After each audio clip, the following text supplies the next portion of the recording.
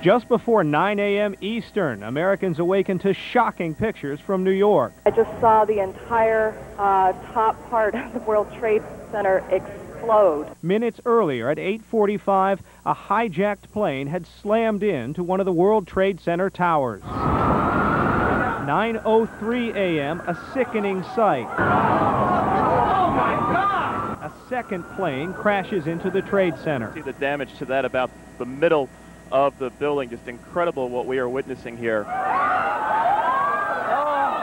People on the ground look on in horror as workers in the Trade Center towers fall, or maybe even jump, to their deaths. 9:30 a.m., the president in Florida. Today we've had a national tragedy. Two airplanes have crashed into the World Trade Center in an apparent terrorist attack on our country. The airport's being evacuated. They need to go home. 9:40, all American airports have been closed, but there are still planes in the sky. And minutes later, one of them crashes into the Pentagon. Several Army officers I talked to reported hearing a big explosion, seeing shards of metal. 9:59, as the Pentagon burns, the South Tower of the World Trade Center buckles and collapses.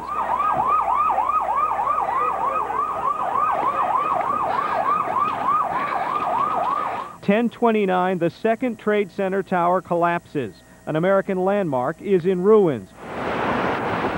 Here it comes. I'm getting behind a car. Thousands feared dead, lower Manhattan shrouded in smoke and debris.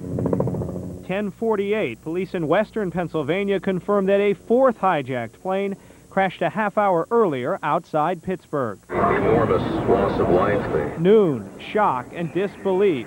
As the dead and wounded are taken to East Coast hospitals, officials in New York and Washington report a shortage of blood and appeal to Americans to donate their blood. Late afternoon, New Yorkers are evacuating lower Manhattan by the thousands. Parts of the city unrecognizable. A third building at the Trade Center, this one 47 stories, collapses. At Bellevue Hospital, an official says, quote, "It is a catastrophe of unparalleled proportions." Peter Weil, CNN, New York.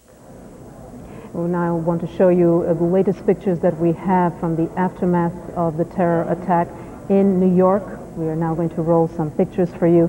The latest nighttime scene. A rescue effort underway.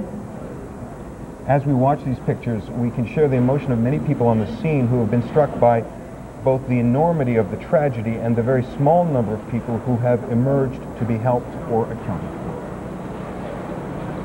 for. Rescue workers sifting through the dust, debris,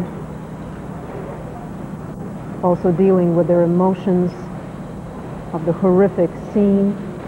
Some have described like the eruption, like the aftermath of an eruption of a volcano. There's so much dust.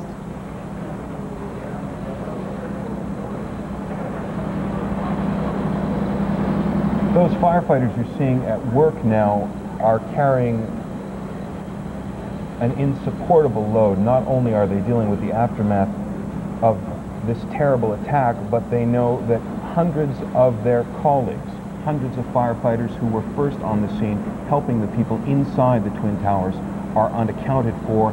Firefighters themselves, hundreds of them, are among those feared dead.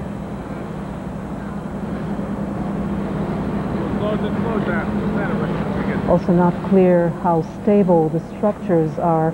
A third structure, Building 7, collapsed later in the day, hours after the first two structures, the Twin Towers, collapsed. The lack of clarity is the stunning thing. This is the 21st century, the information age, and this attack, much of it, happened on live television, and yet even now it's not clear who carried out the attack, how they managed it, or how many people have been wounded, how many people have been killed. The numbers that we have gotten are still so low, the scale of the tragedy in New York and Washington so great that authorities have been reluctant to speculate on what the final toll will be, and as we heard from CNN's Garrick Utley in New York just a short time ago, it may be weeks before all of those who are unaccounted for are pulled from the rubble of New York City.